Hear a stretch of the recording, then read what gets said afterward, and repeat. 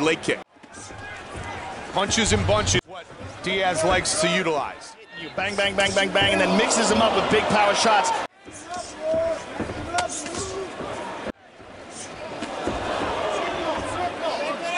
He gets the clinch. And Markham, that's certainly the game plan coming in for Nate. In fights is that they just have, as I said, not at 100%, but just eventually wears the style that he and his brother employ. And outstanding jiu-jitsu practitioners. Yeah. Again, Markham thinks about, and he gets hit with 4 or 5. This is some of the best striking I've ever seen from Nate Diaz. He's teeing off. Oh, good. And a knee. Oh, that buckled him. The knee took out. He's got his back. Diaz looking to finish this fight early. Great submissions, Joe. He's going to pull him onto his back. He's going to triangle. Look at the left leg. He's going to Mike. He's got the back. Rolled him over. Pounds on him. Caesar Gracie, brown belt. Overall for Nate. Even worse here, because now they let go of the body triangle again and taking it one more time.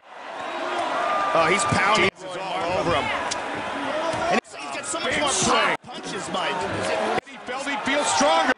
And man, is it display here. I think this is it. It is all over! Nate Diaz dominates Rory Markham.